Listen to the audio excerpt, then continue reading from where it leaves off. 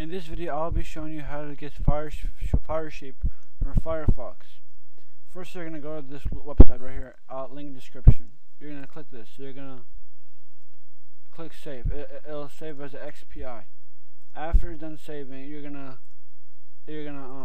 click it. Now if it doesn't open, it'll say this program cannot open. You're gonna right click, you're gonna go open with, you're gonna choose default program, you're gonna click browse, you're gonna go to desktop or wherever it is, you're gonna look for the Firefox icon. No, wherever it is. You're gonna click Firefox, you're gonna click open. After that happens, you're gonna click OK. After that, it'll ask you to install. You're gonna click install. After install, it'll restart Firefox. After you wait for it to restart, FIRESHEEP will be installed on Firefox. Now this takes a second to restart.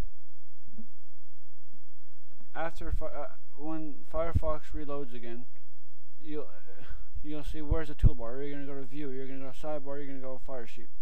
There it is. View, sidebar, FIRESHEEP. You're gonna click start capturing. Now I don't have anything. I'm the only person on my Wi-Fi, so it's not gonna work. But if you're, a list will come up of all the things, of all the possible, like Facebooks and all that stuff. All of it will come up. So that's it. That's how I get FIRESHEEP.